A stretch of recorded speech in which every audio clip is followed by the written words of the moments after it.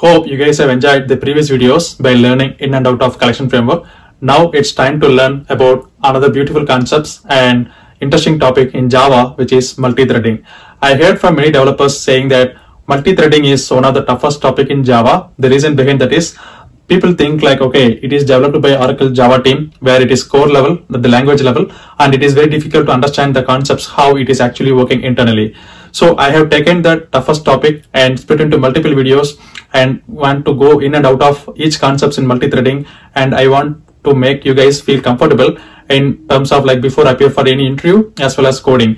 And also I will go through with the real-time programming so you guys will understand where we really use multi-threading in our real-time programming in our client place.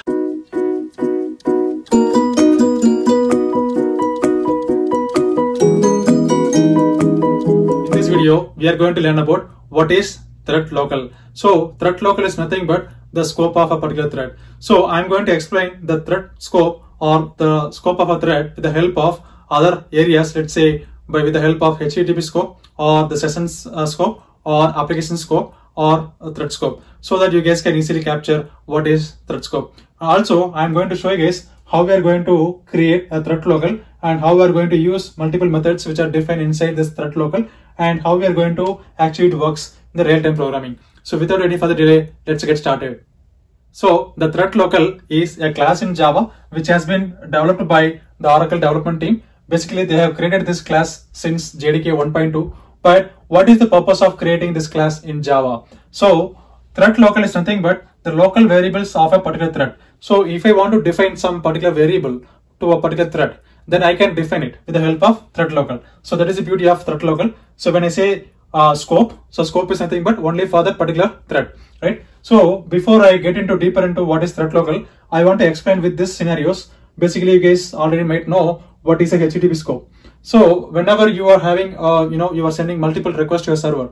Let's say you are writing a program and you are accessing your program with the help of, let's say, Postman collection, or you are sending a request through browser, right? Get method, post method, a lot of multiple methods, right? Whenever you are sending request, so that each request is nothing but each request to server, right? If I want to define some attributes, meaning like, if I want to set some value for a particular key in that particular each request, if I want to set it, then it means it is called HTTP scope. So the scope is for each HTTP request, isn't it? Similarly, if I want to maintain the scope for a particular session, let's say once the user logs in, so it means like, they are able to get into the system and they are able to do their activities. Let's say they are making some transaction of balance transfer or anything they do, right? But whatever they do, it will be valid only till the session is valid, right? So here the session is the scope. Basically the attributes are set only to the particular session. Once the session get expires, it means like they have to log out. Again, they have to revalidate it. So a simple example is, let's say, Gmail, right? So Gmail means like, let's say any email or any banking transaction,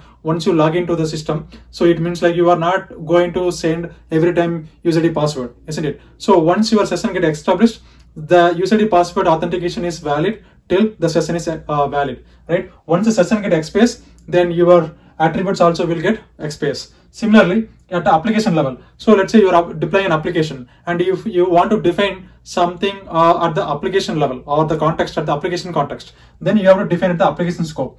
Similarly, for each thread, if I want to define some context or if I want to define some scope of a particular thread, that is where the ThreadLocal comes in picture. Example, transaction ID. Let's say in your multi-threaded environment, one thread is executing and that thread is actually doing some transaction. So that transaction ID should be specifically to that particular thread. Otherwise, you don't know which thread was executed and what is the way to debug the issue. If there is anything like if you want to track it, right? So then with the help of transaction ID, you can able to identify which thread was actually executed that particular transaction, and that's how it works for the thread scope.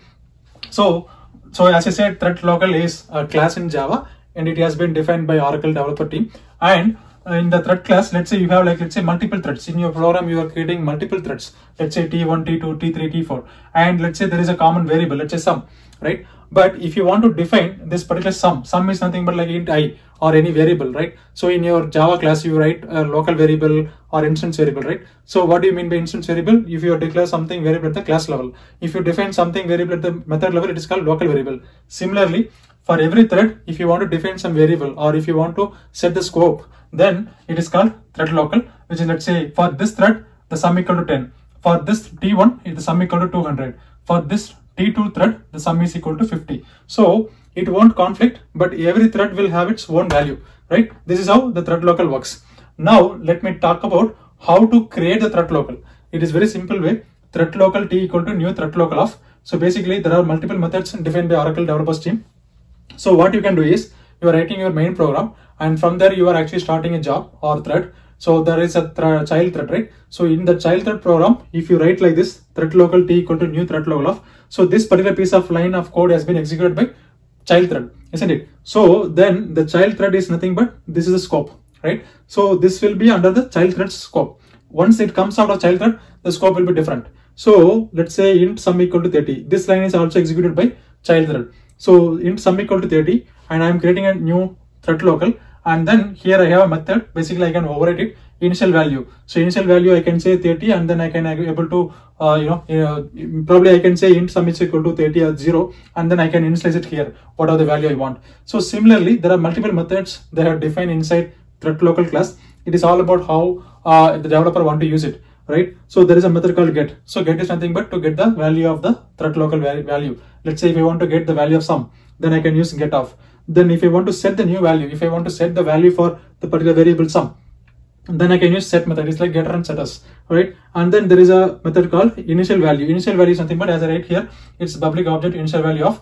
Basically it is going to initialize the very first value for a particular variable. If you want to define it, then you can override this one. So all these three methods are defined in JDK 1.2 guys, and then in the upcoming, in the latest version of JDK 1.5, they added one more method, which is nothing but remove. If I want to remove a particular attribute for a particular thread, then I can use remove method. So basically it will remove it. So there are some key important points which we should aware about it in terms of thread local.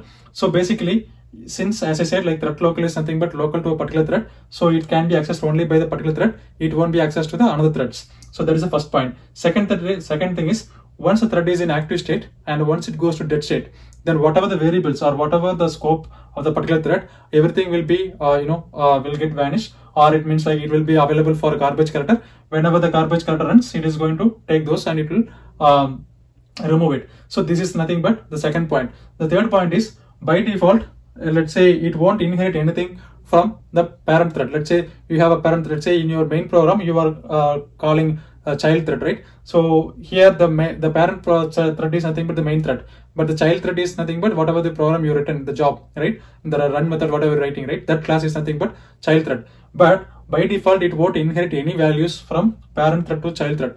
But if you want to make it specifically, you want to inherit it, there is another class which is called Inheritable Thread Local. So you can create an object for it. If you use this one, whatever the variables, whatever the values you define, or whatever the variables or the thread local which you define in the parent thread, that will be automatically inherited to the child thread. So this is how it actually works. I'm going to write this program and I want to show it in the Eclipse so that you guys will get in and out of it. I hope you guys have understood this concept very clearly. Hello guys, this is the practical session where we are going to see the thread local in Java. So as we have seen in our theoretical session, we have seen what is thread local and how it works. Now I have written some program where I want to demonstrate how it actually works. As we know, we can use executor service to create the thread pool. So basically we can say executor service is part of concurrent package, and we can create an object of that, and we can create a thread pool object with the 3 threads in it. Now after I create a service executor service object, I can submit a jobs. So I have created 2 jobs, one is for Karthik, other one is for Jay, and then I'm submitting it by calling service.submit of J. Right, this one we have already seen in our previous videos as well. Finally we are going to call service.shutdown. So the way what we are doing here is, we are creating a jobs which is nothing but array of whatever we want to do it, and then we are going to submit one by one by iterating it, and then finally we are shutting down the service. If you guys see here, this is a child thread which implements runnable interface. When I say runnable interface, which means it is going to call the run method. So this method will be called by the job or thread each time when it executes. So what I'm doing here is, I'm saying int count equal to 0, and then thread local t1 is equal to new thread local of. Inside that I'm actually overriding the initial value, which was already it was 0. Now I'm making it to 1. right? So here what I'm doing here is using the thread local, which is a class in Java. I'm actually overwriting the value of this particular variable count within which is scope is within that particular thread. If you go and execute this main class, if you guys see here inside child thread j, the pool name is 1, thread name is 2, value is 1. So there are two threads it executed, right? If you guys see here, there are two threads executing. One thread is for executing with the Karthik, the job. Other thread is to execute the job with the name j. But every time if you see the thread value is initialized, the local thread value, which is count, is actually reset, and then it get again overwritten, right? So it's not like changing from 1 to 2, right? Because this particular variable is local to the particular thread when it got executed. So this is the difference in using thread local. So this is basically used whenever you want to define any scope of any variable or anything only to the particular thread, then you can use thread local. So this is the feature which you can use it in concurrent packages. So thread local is very important to understand how we can define something scope to a particular thread. So similar to HTTP scope or session scope, we can also define some variables or attributes to only particular threads. So this is how it actually works. So let me reiterate here. So in this main class where we have executor service, where we are defining a jobs by creating objects of this particular method class called child thread. So after that we are creating an object of the executor service by calling executors.new fixed thread pool of 3, which means I'm creating a thread pool of with size 3, and then I'm iterating through this particular array, and then I'm calling submit method.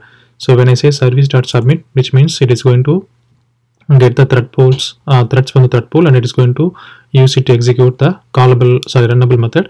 Finally we are shutting down. Whenever it calls the runnable method, it is going to be execute this run method, and basically when it says run method, it is going to call instantiate this one as well.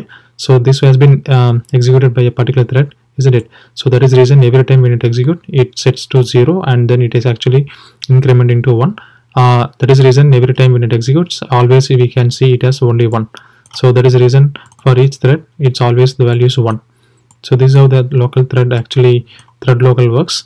I hope you guys have understood this concept. If you guys have any questions on this particular coding, please post your comments. Thank you. Bye-bye.